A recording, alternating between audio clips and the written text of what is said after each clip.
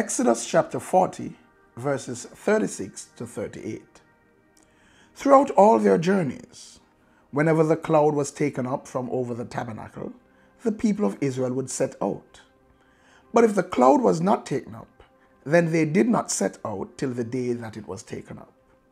For the cloud of the Lord was on the tabernacle by day, and fire was in it by night, in the sight of all the house of Israel throughout all their journeys.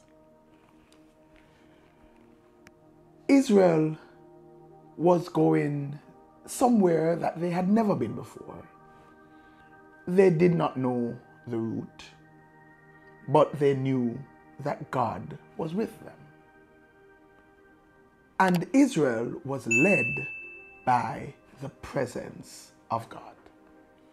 So whenever the presence of God moved, Israel moved.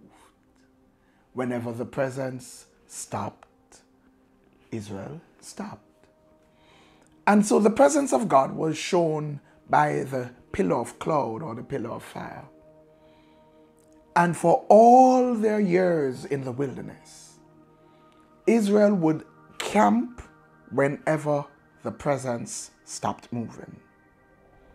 And once it began moving, they would pull up camp and they would set out. There's a lesson to be learned from this. We need to move when the presence of God moves. We need to allow the presence of God to lead us and direct us. Now, unfortunately, what we tend to do is that we decide where we want to set up camp. Then we set up camp, and then we invite the presence of God. And so we go through all kinds of rituals and all kinds of efforts as we seek to invite God's presence. But that's not how it ought to be. We ought to stay with the presence. Move with the presence. Move when the presence moves and stop when the presence stops. It's important that we remain in the place where God is. Remember, it is possible to backslide simply by remaining stationary. Because when God moves, we are no longer where we were in God because we haven't moved also.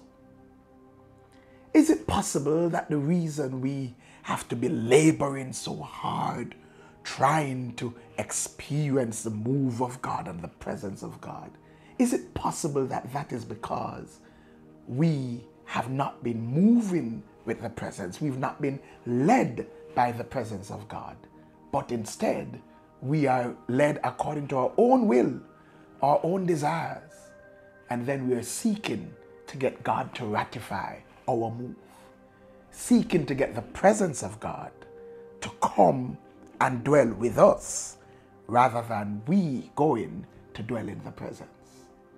Let's think about it. Let's assess our lives. Let's assess our move. Move with the presence. God bless you. Like, share, comment, and subscribe. Don't forget to hit that notification bell. And for more, join us at 9 a.m. at 10 Union Square, Crossroads, Kingston, Jamaica. If you can't be there in person, join us virtually via YouTube Live.